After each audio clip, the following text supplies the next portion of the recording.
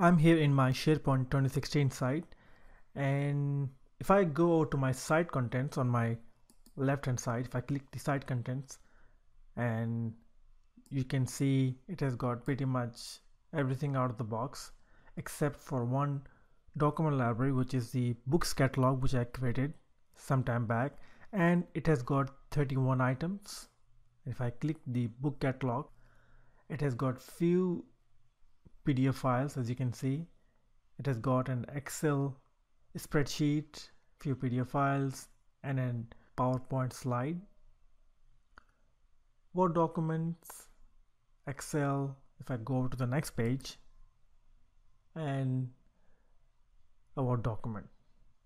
Now if I want to search for, let's say, a file that says Black Beauty, for example, if I type that keyword here, there's a text box provided to me on the top right hand side, which is this one, and if I type the search phrase, let's say Black Beauty, and I know that this file exists here, I should be able to find this file here. So if I click on the text box and start typing black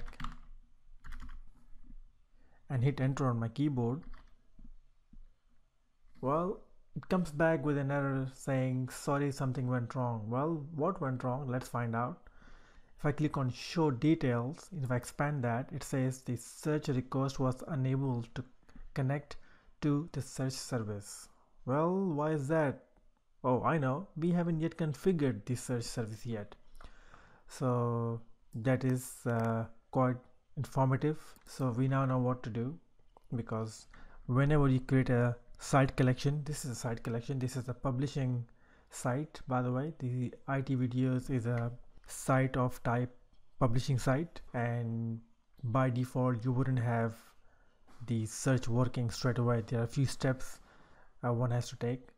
So right now the search is not configured here. So what we would need to do is configure the search, run the crawl, run the full crawl, and see the data being indexed, and then come back here and then refresh this page or search the word again, and it will display the search results. That's what we are going to do in the next video.